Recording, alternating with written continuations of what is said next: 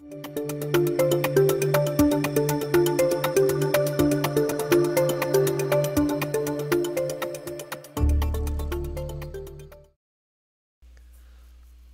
6, Aruba Instant ARM.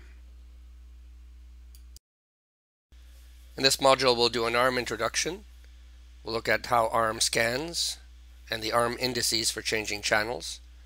We'll look at band steering, airtime fairness. We'll look at client match. This will be just an introduction. The RF neighborhood that client match needs, and we'll look at some support commands. ARM allows the IPs to continuously scan the RF spectrum for the best channel and power levels. They also scan for interference and intrusion detection.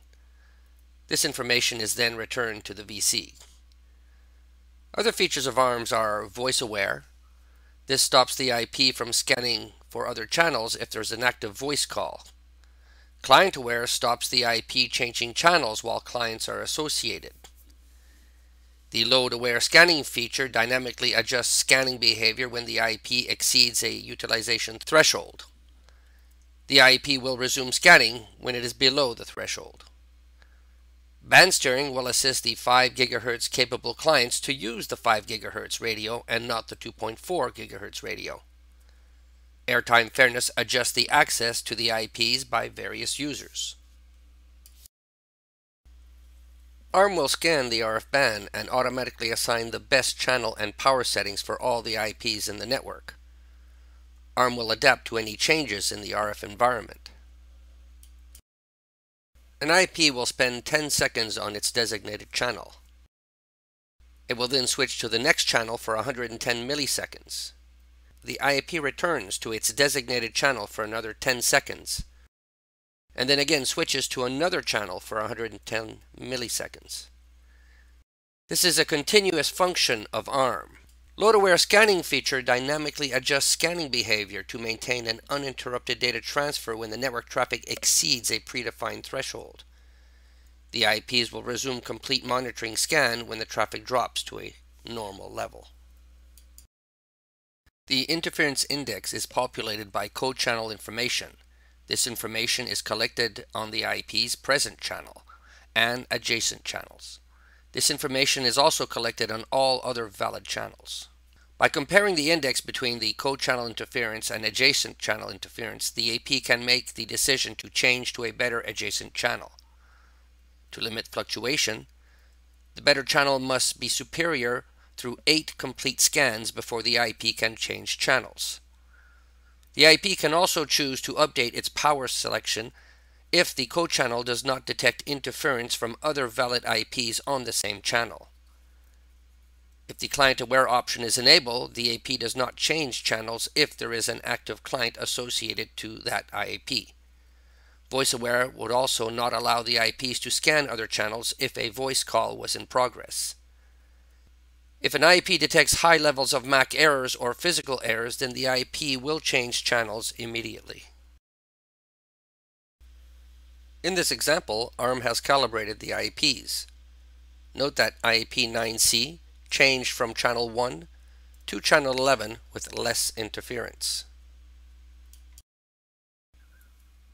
Band steering is another feature of ARM. This feature moves dual-band capable clients to stay on the 5 GHz band, reduces code channel interference, and increases available bandwidth for dual-band clients because there are more channels on the 5 GHz band than on the 2.4 GHz band. An administrator can select 3 types of operating mode. Prefer 5 GHz, where the system will attempt to move 5 GHz capable clients to the 5 GHz side, but will allow the clients to join the IPs on the 2.4 GHz side as needed. Force 5 GHz will force 5 GHz capable clients to the 5 GHz side with no exceptions. Balance band tries to balance the clients across the 2 radios in order to best utilize the available 2.4 and 5 GHz band. Airtime fairness mode provides equal access to all clients on the wireless medium regardless of the client type, capability, or operating system. This allows the delivery of uniform performance to all clients. This feature prevents some clients from monopolizing resources at the expense of other clients. Airtime fairness consists of three modes of operation. Default access disables airtime allocation and provides access based on the client's request. Fair access allocates airtime evenly across all clients. Preferred access allocates airtime to all clients but shows preference to higher performing clients. The RF tab gives you the configuration for band steering mode and airtime fairness mode. Under access points, you have the following options. Specify the minimum and maximum power levels. Enable the client aware feature, which means the IP will not change channels when a client is associated. Wide channel bands.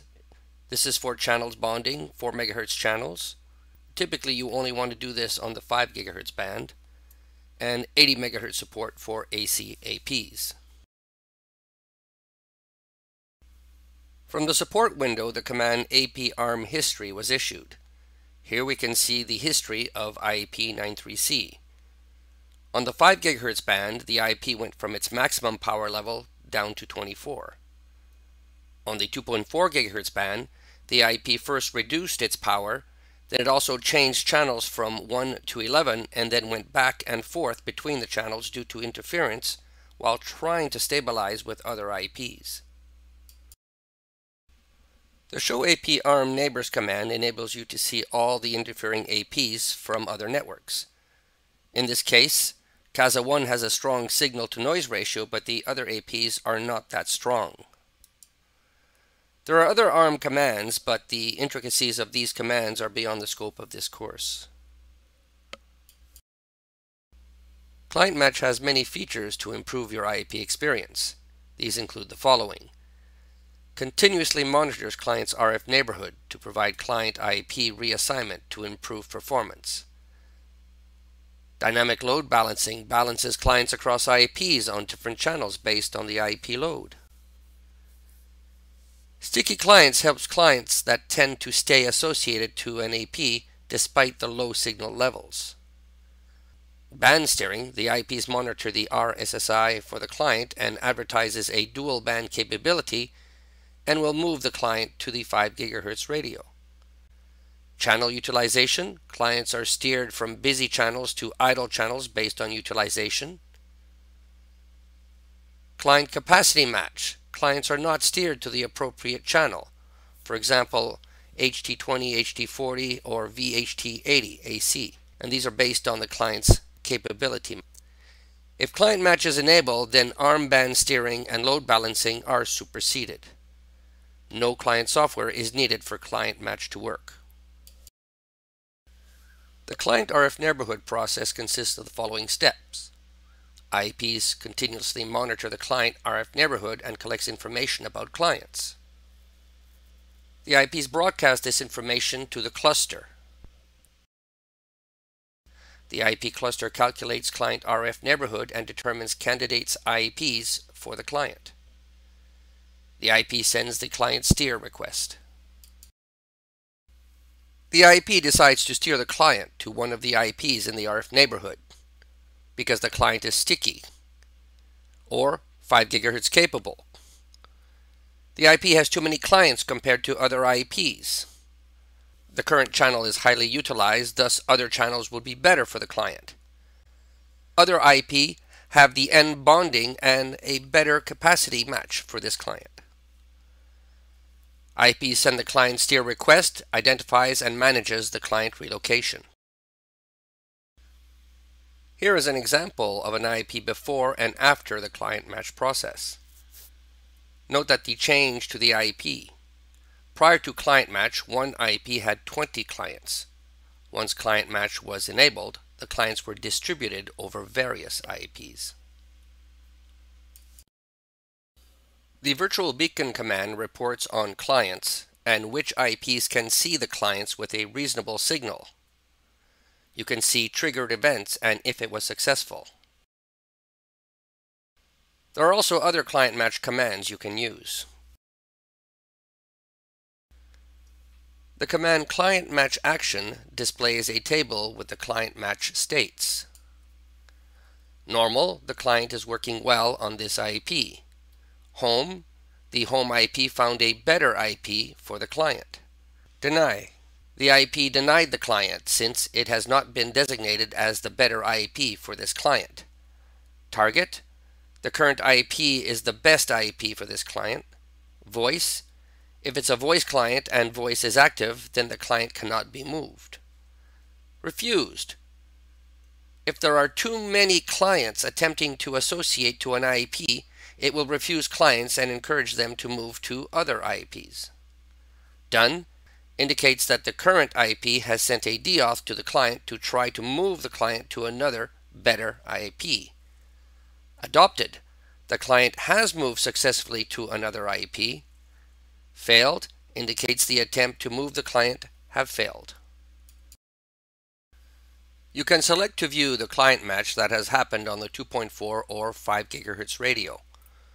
The red dot represents devices associated to your IP.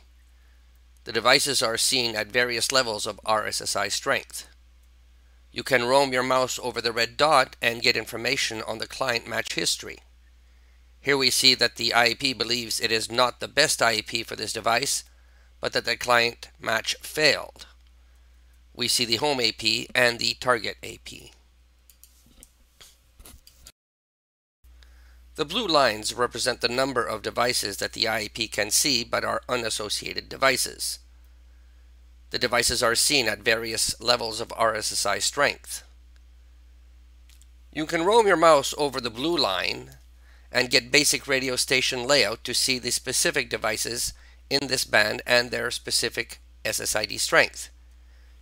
You can further click on one of the blue dots representing a device and get its MAC address and RSSI strength. RF optimization features used in dense and high interference areas. In the wireless setting tab, there is a feature named broadcast filtering with the following features. All. The AP drops all broadcast and multicast frames except DHCP and ARP. This is recommended in dense IP deployments with high interference environments. ARP. In addition to dropping all broadcast and multicast frames except DHCP and ARP, the APs convert ARP requests to unicast and send these packets to the associated client. This is recommended in sparse IP deployments with data-only scenarios. Disable. All broadcast and multicast traffic is forwarded by default. Note, in most scenarios, Aruba recommends that you set the broadcast filtering to the ARP. However, if you run multicast applications on the network, disable broadcast filtering to prevent multicast traffic from being dropped from the wireless LAN. MTO, Multicast Transmission Optimization, disabled by default. If you enable the multicast optimization, the IP selects the optimal rate for sending broadcast and multicast frames based on the lowest transmission rate that is indicated by the rate adaptation state of each associated client. Aruba recommends enabling this normally. DMO, Dynamic Multicast Optimization, disabled by default. The 802.11 standard states that multicast traffic over the wireless LAN must be transmitted at the lowest supported rate so that all clients can decode it. The low transmission rate results in increased airtime utilization and therefore decreases overall throughput for transmissions.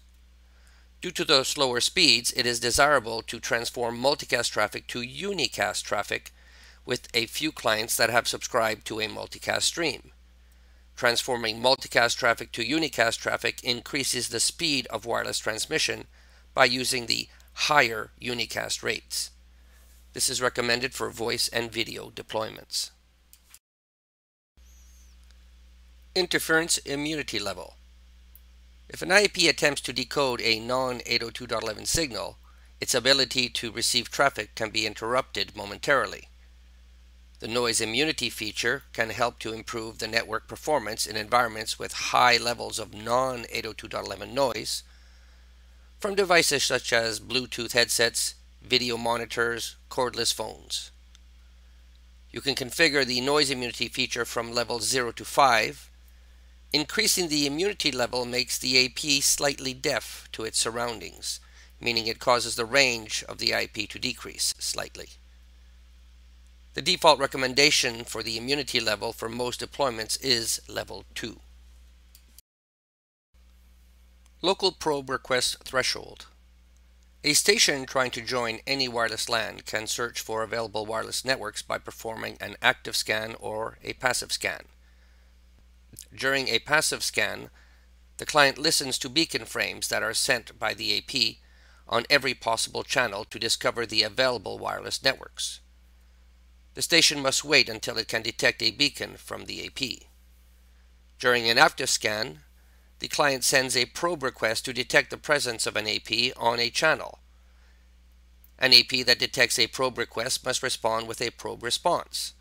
The probe response provides the client with all the required information about the network that is broadcasted by this AP.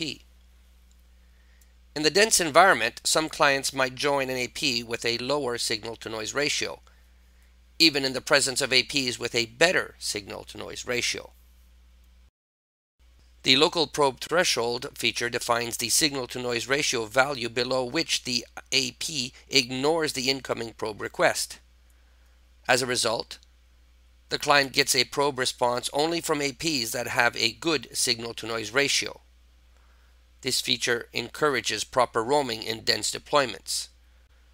The supported range for signal-to-noise ratio value is 0 to 100 dBs, and a value of 0 disables this feature. Aruba recommends that you enable this feature in dense environments with a value set to 25 dBs. In this module, we had an introduction to ARM, how ARM scans, the ARM indices for choosing the best power and channels, the band steering and airtime fairness. We did an introduction to client match.